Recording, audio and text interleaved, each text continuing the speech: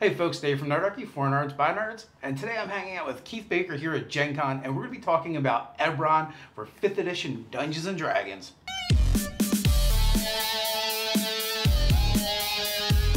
Jump down in the description below where you can find Nerdarchy the newsletter, gain weekly tips, as well as learn how to game with Nerdarchy. So I got Keith Baker here. We're going to talk about Eberron, just recently released in the GM's Guild. So if you just want to say a little bit about who you are and where people can find you. So I'm Keith Baker. I'm best known for creating the setting of Eberron and the card game Gloom.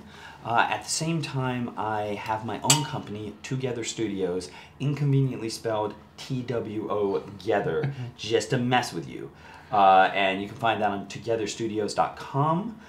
We're Together Studio, I think, on Twitter, and I myself am Hellcow Keith on Twitter, and keith-baker.com. And we'll get some links in the description. Yeah, people always are like asking questions about Eberron, how do I play Eberron, even before they finally released it. And I'm like, well, there's this guy that knows a little bit about it. He's got a website where he's always writing about it. You might want to look there. You know. So your campaign setting, the one that you created for the contest for Wizards of the Coast, you beat us, bastard.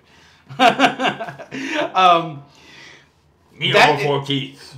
Exactly. But you know, it was actually when it came out, we're like, oh yeah, that's why.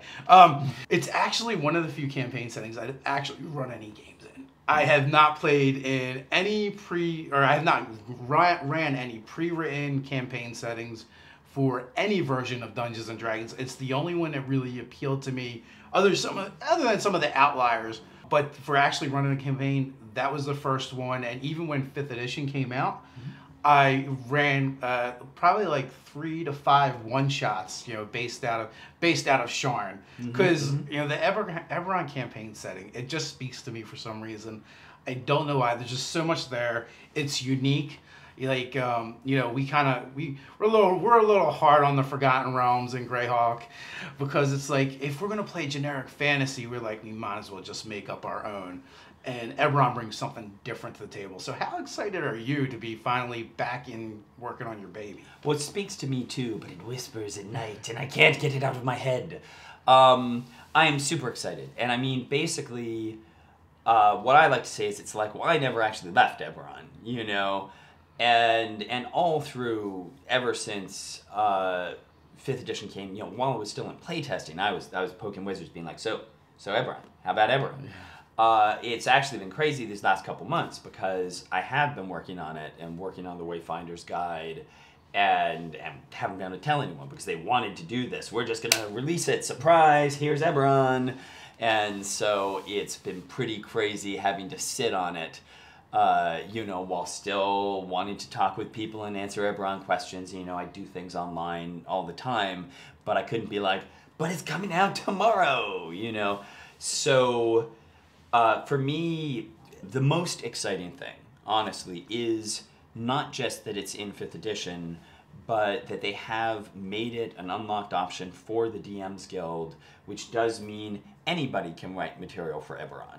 And that's the thing to me, is there are definitely things I have been waiting 14 years to finally get to address a particular topic, to talk about the planes, to look at the goblins, and the fact that not only can we return to Eberron, but we can actually dive into some of the things that never really got explored before is extremely exciting. What's on the top of your list to dive into? So, like, I mean, a couple things. I mean, there's so many things, but, like, the things that I'm like, I've always wanted to talk about this and never had the chance. The planes are one. And the point to me of the planes of Eberron is Eberron has always had a unique cosmology, but never really explored enough for people to do anything with it. Now, I want to write about them, but I'm not just interested in planar travel, because that's really generally a higher level character sort of thing. To me, it's more about how do the planes affect or interact with a story. Because in Eberron, you have manifest zones, which are places where the sort of influence of a plane blends through. You have coterminous periods where the influence of a plane, you know, goes stronger or weaker, and that affects the world. So I'm saying in something like Shavarath, the Plane of War, I want to talk about what is that actually like if you go there and what is it like, but I'm also like, even if you're first level characters, you could wander into a Shavarath Manifest zone, and what's that like? Or what would drive the campaign if we say, well, we're going to have, you know, to me, you think of winter in Game of Thrones, where we're like, winter is coming. Coterminous periods should be like that. If we say once every 50 years, we have a year of coterminous with Shavarath, and that causes tensions to rise and things like that, people should be preparing for that. You know, that these are interesting elements that you could work into a story that, again, have always been part of the world, but we've never really told you about them. So, planes is one thing.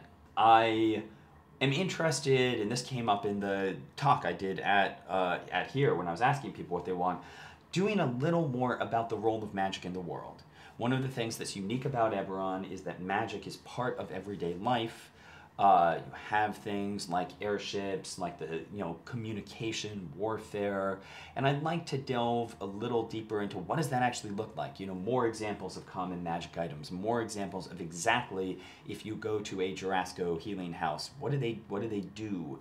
More details on airships, like, you know, these sort of things that just add a little more hooks for people to play with. A couple other high-level things: goblins and orcs.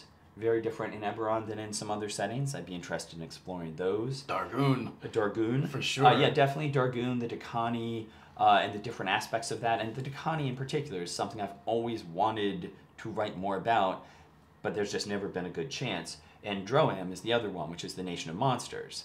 That, again, because it's a very different approach to monsters in D&D, I'd like to explore that in a little more depth.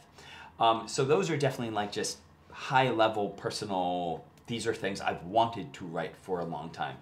I am personally right now, one of the campaigns I'm running is set in Kabara over on the East Coast, and it's basically people who have a small stake in a Dragon Shard mining town on the frontier, and it's very much essentially Deadwood and Eberron. And so it's the sort of fantasy western.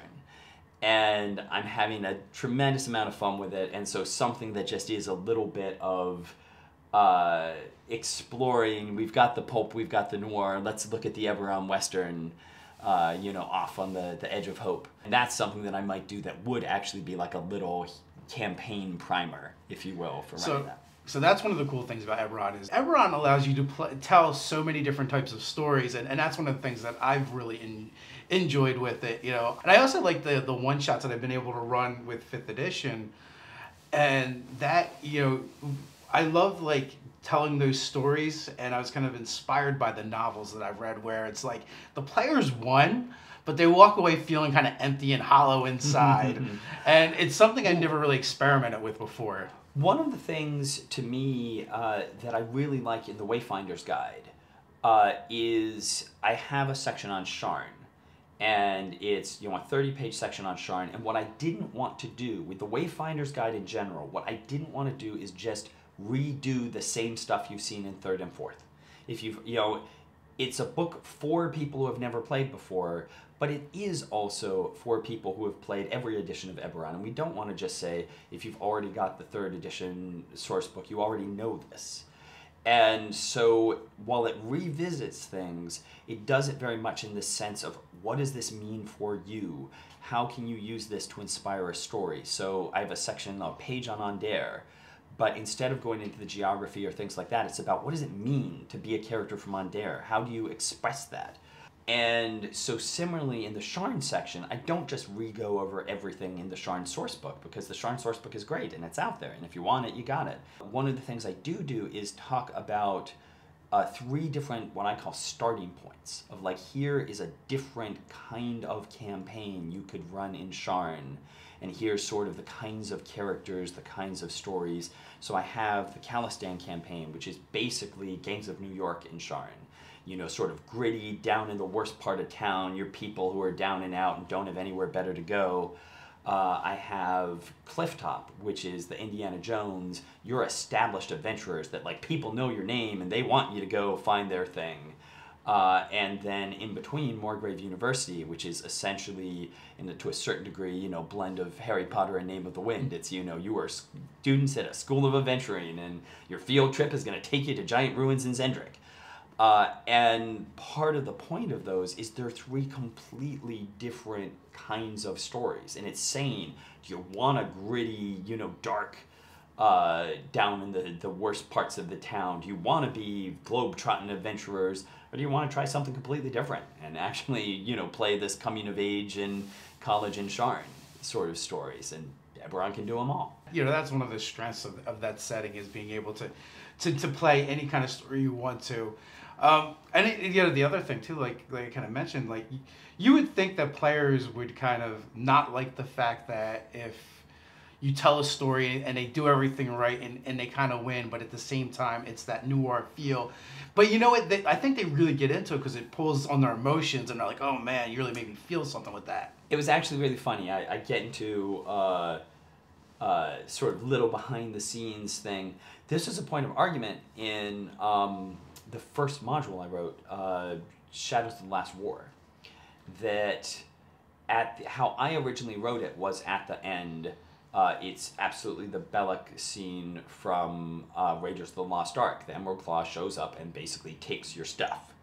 And the whole point to me was to set up, like in Raiders, this is setting up the next adventure where you're going to take your stuff back and you're going to get revenge, and it's the having a loss is a way to build up the now I hate that villain and I'm going to make them pay.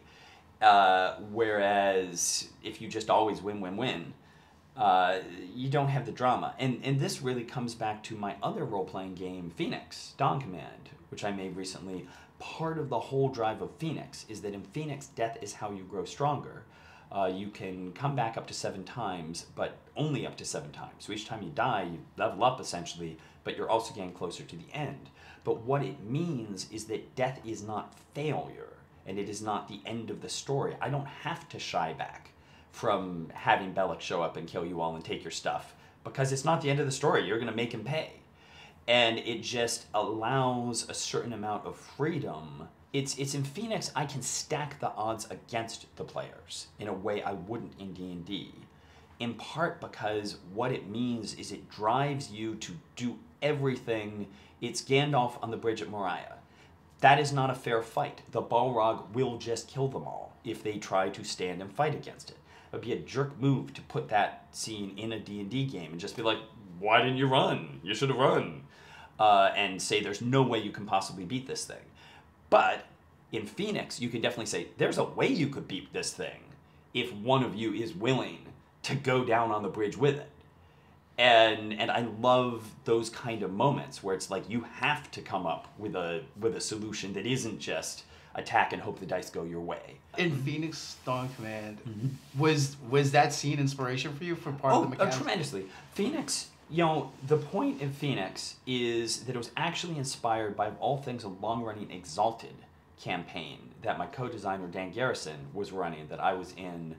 And we had this game running for about a year, and I had to leave town. I was moving, and we decided rather than just have my character, be an NPC or sit around, me and him said, well, let's have like a huge going out, I'm gonna like take on the big bad guys and, achieve something but die in the process. Which none of the other players understood that we were doing this. So they were just like, oh my God, what happened? Oh, I was totally in on it. But basically that was such an awesome story moment that we're like, well, why can't we have that more? And so to me, Gandalf on the bridge is absolutely, it's such a great moment. You also think of 300, you think of these things where moments of sacrifice are compelling stories. And Gandalf is the perfect example there because it is literally like a Phoenix thing. In Phoenix, you do come back, but you don't come back right away, and you don't come back where you died. So within the context of them getting out, well, they've still lost him. He's gone at that point. They've got to keep going. He comes back in a couple chapters, and now he's leveled up, and that's great. But again, it's not that death is meaningless. It's that you have to decide, is this worth it? Is this the time where it is worth it to me to make the stand on the bridge, even if I'm going to be, if you've got to go the rest of the way without me. Right, and in that game, you can only come back so many times, 7, I believe. And that's the interesting point of, again, what we did is we took the worst thing in D&D, which is death, and combined it with the best thing in D&D, which is leveling up. And so, in some ways, you want to die because it makes your character better, but at the same time, because you only get to do it 7 times, as you get more power, you have to start being more responsible and careful with it. And there's, I mean, I could go on about Phoenix forever, there's all sorts of interesting things I like. And it's just, it lets you tell a different kind of story than I would tell in D&D. And people have asked, could you move it to Eberron? And in fact, I posted something on my website about how I would use it in Eberron is I would absolutely run a campaign set when in the Empire of Deccan when they're fighting the Dalkir. And because the whole thing about Phoenix is you need to have a conflict that is worth dying for. They're not just adventurers trying to make money or go down to a thing. It's you need to feel like this is legitimately worth, everyone has a cause. Everyone has a cause. What I say is it's a war story. I like to say, to me, it's like if you take the TV series Rome and you mash it up with Pacific Rim and World War Z. And you're like, we're in a sort of medieval sort of basic concept, but we are facing a world-threatening host of terrors that we don't even understand.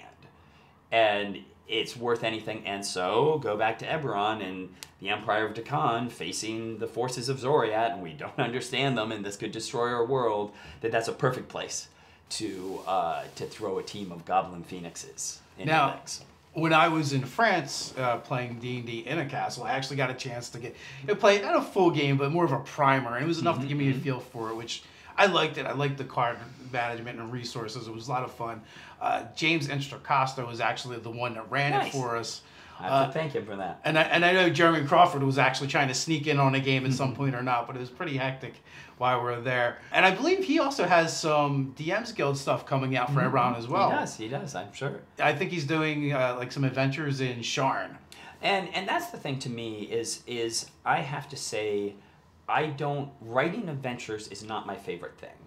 Because my DMing style is very, very sandboxy, very much respond to what the players come up with. I have definitely a plot that's going to happen, but, as I've said, one of my classic stories is you're in Greywall and Droam, you have 24 hours to find a wizard who's working on a body switch ritual. And my point is, I know the sort of various steps here, but I don't know what you're going to come up with to try and find it. It's like, how do you find a wizard in a haystack? And so when I'm running this, I've run this adventure 56 times, and people have said, well, where can I get it? And I'm like, well, you can't, because I've never actually written it down. It's up here. I've written down the stats for the monsters, I've written down the things, but the actual, I sort of know the vague, this is how it will go, but I don't know what you're going to do in here. And for me to write down every possible thing that could happen, would just be this huge sort of book that just doesn't really work. And so one of the things I'm really glad about with the DM's Guild is that people will be writing adventures and that there's going to be a lot of interesting options out there. Because like I said, that's definitely something that I personally, it's not high on my list of what I want to do. So do you have plans to do a lot of work in the DM's Guild? What can we expect from you in the future for Eberron? I want to do as much as I can with the time that I have. And the main thing, I'm really excited about it being out in the DM's Guild for exactly that reason. And because there's things I've wanted to write about that for 14 years now that I've never had the chance to. And so, I want to write more about the role of magic in the world and just getting a little deeper. We've always said, magic is an everyday thing.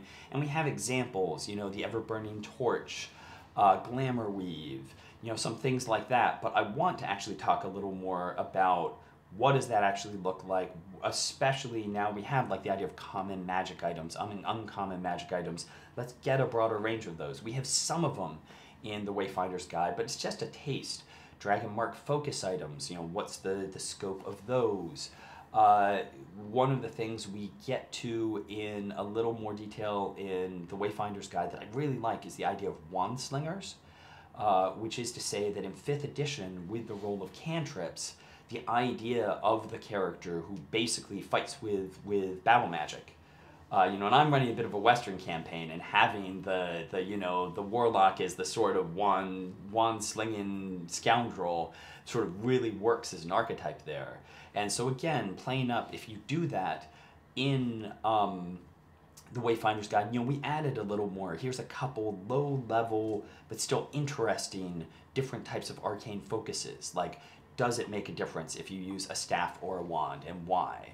And so as I said, something about just the role of common magic and what does that look like. I really want to write about the planes because we just never have, both in that sense of what happens if you go there, but more in the sense of how can they play a role in any story? Because in Eberron we have manifest zones where they touch the world, we have coterminous periods where the influence of the plane grows stronger. But again, we don't give you a lot of examples of what are manifest zones to Shavarath actually like.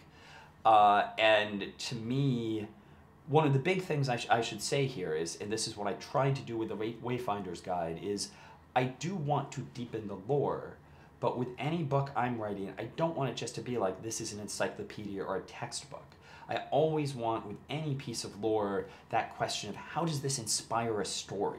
Why is this cool? What do you want to do with this? So it's not just, here's a plane of war. It's, why is it interesting? What could that do for you? So magic, the planes, I've always wanted to get a little deeper into the goblins and orcs of Eberron, just because they're very different from in other settings. I've always wanted to do more with Droam, the Kingdom of Monsters, because again, it's a very different sort of approach to monsters than in many other settings. And that's just scratching the surface, So basically, for the past 14 years, you've been writing on your blog and thinking things. I have 2 questions. Yes. One for the folks out there. Yep. How many of you would like to see Keith just go to his website and compile that stuff and put it over the DMs Guild so you can buy it? And the second one is for you, which you may be able to answer or not. If you can't, that is fine. How closely will you be working with Wizards of the Coast on Eberron and going forward in the future? Well, I'm going to touch on the first one first because I'm curious about that. Is I have thought, something that would be quite easy would just be, my website. I'm very proud of all the work I've done, but it's not well indexed. It's not easy to just find a random article. And I have thought about, should I just sort of do a best of, here's my 20 favorite articles and just throw that up. And I'm just curious. I'm definitely interested in the answer to that question. Is that something people would like to see? Because it would be easier to use than my website. As to the second, I honestly don't know. I mean, the basic point about it is Wizards worked with me on the Wayfinder's Guide, and the whole idea is they want to see, how do people respond to Eberron? Do people want to see more Eberron? That's going to be reflected by sales of the Wayfinder's Guide. It's going to be reflected by what happens on the DM's Guild. Is there a surge of people writing cool, interesting stuff for Eberron? So I am reasonably confident that, the idea is if Eberron does well, if people want more official Eberron content, then they will do it. And I am reasonably confident that if they do, that they'll work with me. I mean, again, they came to me to do the Wayfinders. You are Keith Baker, after all. Yeah. But what I'm saying is, that's the future remains unknown. But again, I really enjoyed working with them on the Wayfinder's Guide, and I'm very excited that they have opened it up to the DM's Guild and that they're open to letting people explore their own stories. It is just a thing to me about Eberron that from the start, one of our sort of ideas is compared to something like Forgotten Realms, which was very much built on the sort of aggregated canon of decades of novels, that with Eberron we've always wanted to say, this is your setting too. We're giving you a framework, but it's your world to sort of push which of these ways you want. One of the big examples is in the Wayfinder's Guide.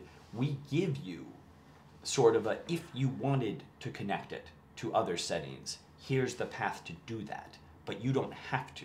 We're not forcing them all together. We're just saying for those of you who want a way to get between the multiverse, you can.